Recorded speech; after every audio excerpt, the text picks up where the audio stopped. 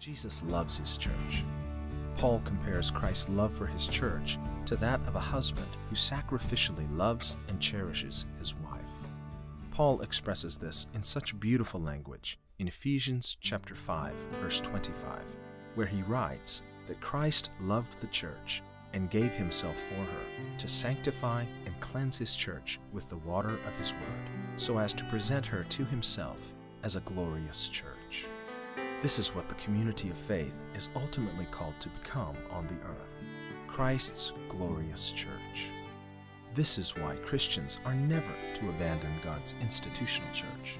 Rather, we are to pray for Christ's institutional church to become awakened and revived by the power of Christ's indwelling, life-giving Spirit.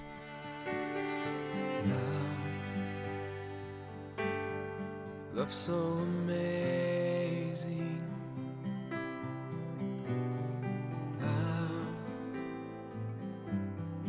Love never ending.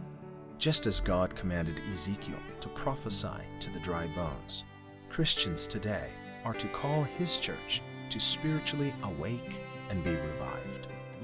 We too must love Christ's church, just as Jesus does. Remember, we are members of his body.